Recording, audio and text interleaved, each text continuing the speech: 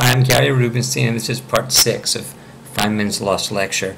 Where we last left off, I was showing that the area of an isosceles triangle is proportional, or it varies with the square of the height. And as you can see in this triangle here, triangle EBF over the square of LB, which is the height, is 0.27, and that's going to be true, as you can see, even if I make the isosceles triangle bigger.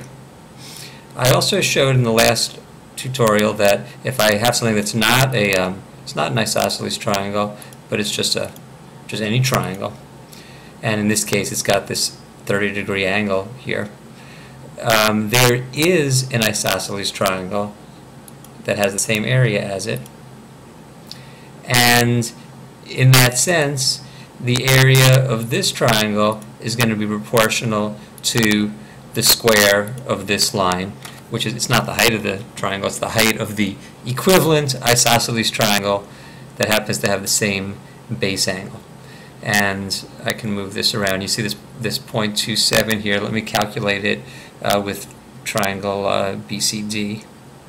Here it is. It's also 0.27. So even if as long as I keep this angle CBD as a 30-degree angle, even though this triangle itself is not an isosceles triangle, its area is proportional to the square of BL, where BL is the height of the isosceles triangle that shares that vertex angle with it. So that's a key concept I want you to keep in mind. It's important for the proof that the area of a triangle with some given angle, in this case angle CBD is 30 degrees, the area of that triangle will be proportional to the square of the height of this isosceles triangle.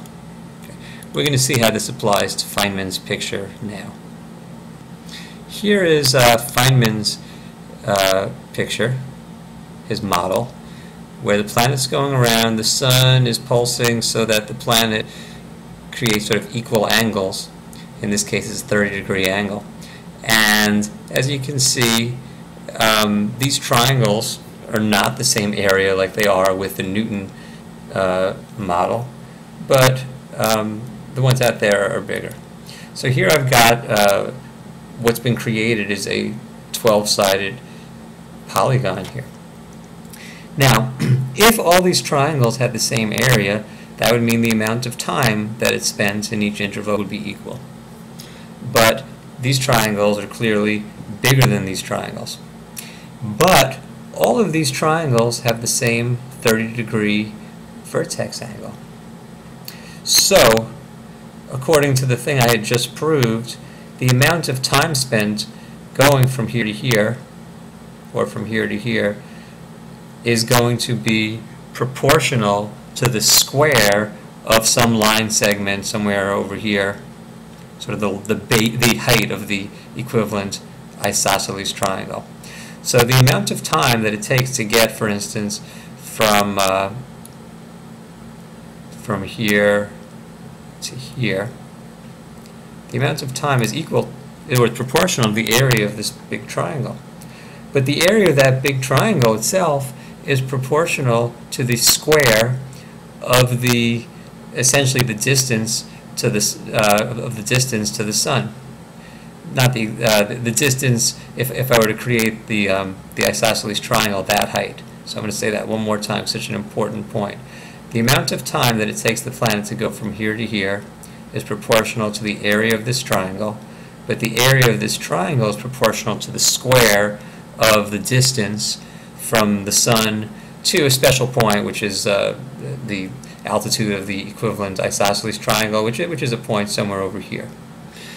Well, now let's get to the change in velocity. You might remember in the Newton diagram, these changes in velocity here were proportional to the force, which was 1 over distance squared, multiplied by the time, but the time was a constant, so each of these little things were different lengths. Each of these little line segments were different lengths that make up this polygon. because they're proportional to the size of the force, which is 1 over r squared, times the time, which is a constant. Now, if I try to make a velocity diagram under the Feynman model, the change in velocity will also be the force, which is proportional to 1 over the distance squared multiplied by the time. But in Feynman's diagram, the time is not a constant, like it is in Newton, but the time is the area of these triangles, which happens to be proportional to the distance squared.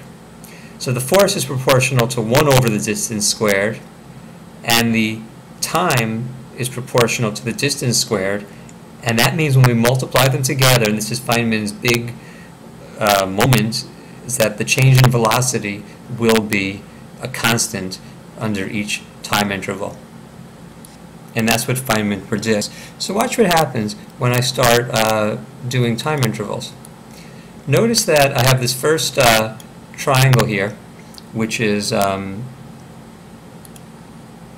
this first triangle here is bigger than this one. I scaled it up, but it's been scaled first by dividing it by this time interval, which was the area of this triangle, which was small. Now the next triangle that's got the sort of different velocities, or related to the velocities, it's a bigger triangle, but it's also divided by bigger, the time is bigger, so it's divided by a bigger triangle, and we end up with this, this triangle. And I'm just going to animate this so we can kind of see the rest of these happen.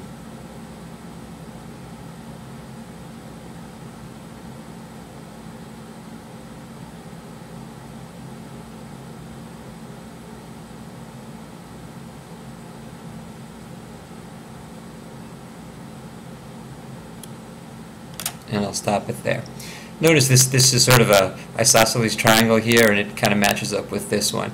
So these triangles have all been scaled by dividing them by the time, which is the area of these triangles. And look at what's happened. As Feynman predicted, these line segments here, which are the changes in velocity, are all equal. Now I'm going to add another component to my diagram. I'm going to draw in this little, I'm going to extend this line a bit. And I want to remind you that if I draw this line segment right here, that this angle here will always be congruent to this angle that connects these 3 points. Now, these are all 30-degree angles, because that's how Feynman makes his picture. So this angle will be 30 degrees up here also. Okay, keep that in mind as I now animate this. And I'm also extending this line a bit. Now this triangle here is similar to this little triangle here. And this triangle here is similar to this one over here. And basically this angle, this exterior angle of this polygon, is the same as the exterior, as this angle right here. And since the way Feynman does it, these angles here around the center are all 30-degree angles. That makes all of these angles 30-degree angles also, which on my velocity diagram makes all of these angles 30 degrees. So if I animate this again, watch what happens. Observe this velocity diagram over here. Not only are all the sides, which represent the changes in velocity, not only are all of those the same length as Feynman predicted, but these exterior angles here that are being created are also they're all 30 degrees in this case, and they're all congruent, but those angles are always equal to these angles, these interior angles. So basically what we have here is a regular polygon. This is a regular 12-sided figure, and this point here though is not at the center. There is a circle that would fit in there. That would be the center. And if I change my angle to let's say 15 degrees, as you can see, I get a 24-sided figure, which is looking more like an ellipse, and my velocity diagram is looking more like a circle.